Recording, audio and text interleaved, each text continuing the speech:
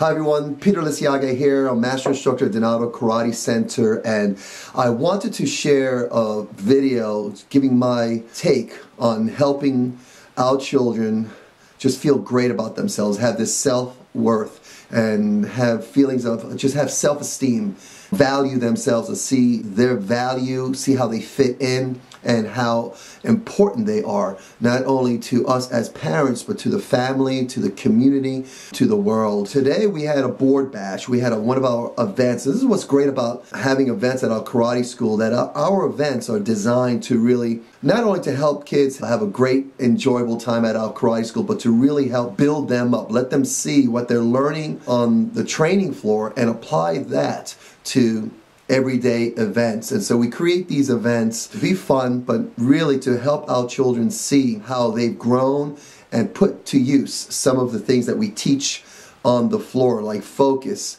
discipline, working hard toward a goal, and building, getting stronger, and really just seeing their strengths, their value.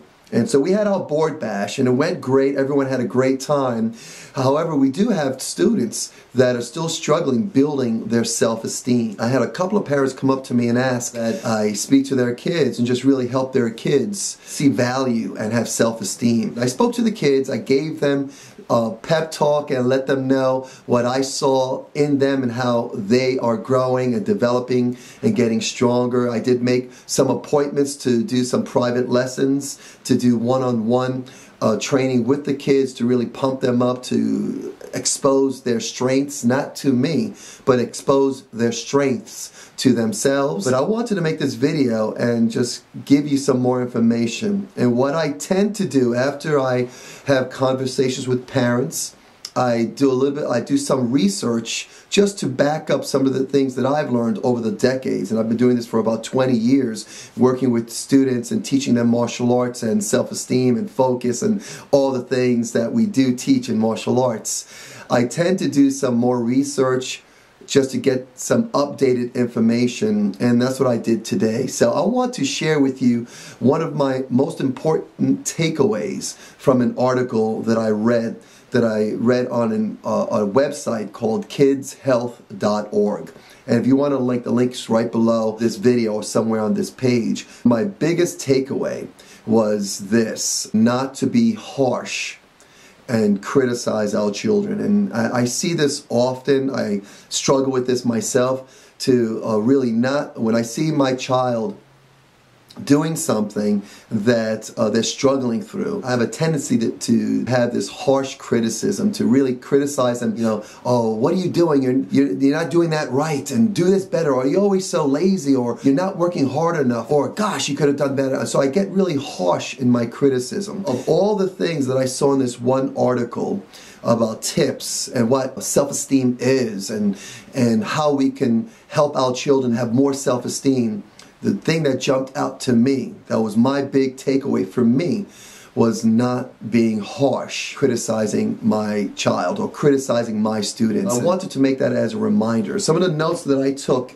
in my journal as I was reading this article was, first of all, self-esteem is the result of experiences that help a child feel that they are capable and effective, and also accepted. Feel capable, effective, and are accepted. So I paused quickly on that, and I wanted to make sure that, am I doing that as an instructor, as a parent, that when I see my child struggling with something, or I see them really strong in something, taking that opportunity to help them feel that they are capable, that they can get through whatever they're looking to get through, and also to feel that they have what it takes to be effective in getting through that challenge, that they have what it takes to get through that challenge. And if they don't, if they need to work a little bit harder, that they do have the drive and the strength to work hard, to rise above the challenge, and simply just work harder and be effective in that. And then here's a big thing for me, is the fact that they are accepted, that I accept them as a teacher, as a parent, if it's my child, that they are acceptable. that even at their lowest points, that they are still acceptable. And I remember at times when I speak to my own children that, there's nothing that they can do that I would love them any less or any more. So if they make a mistake, it doesn't change how I feel about them. If they fall flat on their face and they get everything wrong, that doesn't change how I feel about them. And if they get everything right, if they're perfect, they get straight A's and they get, the gold medal all the time, it doesn't change how I feel about them. That's always going to be constant. That they are accepted. And this is important for our children to hear that, to know that, and to feel that. I stopped and paused on this one thing, harsh criticism, because whatever we say to our children, whether it's as a parent or as a teacher, whatever we say to a child, they will take that and they will absorb it.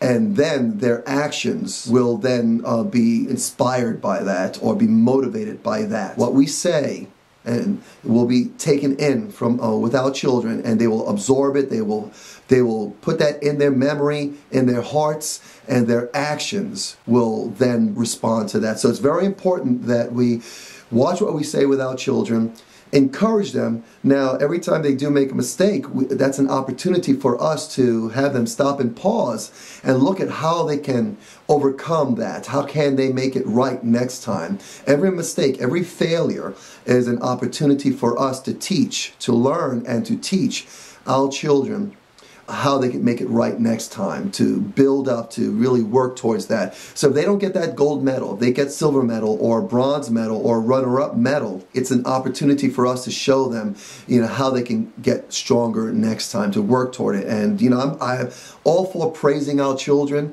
but I'm definitely not for praising our children when they have a lesson where they can learn from, so that they can then do better next time. And all our kids have gifts, they have talents, and if we can help our children find those gifts and those talents and maximize those gifts and talents, I believe we will serve our children even greater. If they can understand what they're great at. Because, if I have a parent that comes to me and says, my child just did not do well there, that might not be their gift, their talent. However, if I can help that child see themselves get better next time, they may never get the gold medal in a particular event. Like, for instance, the board break. There will always be someone out there that will break more boards or have a better break. If we can teach our children to learn in that lesson and take that learning experience as a victory, then they will always be a champion.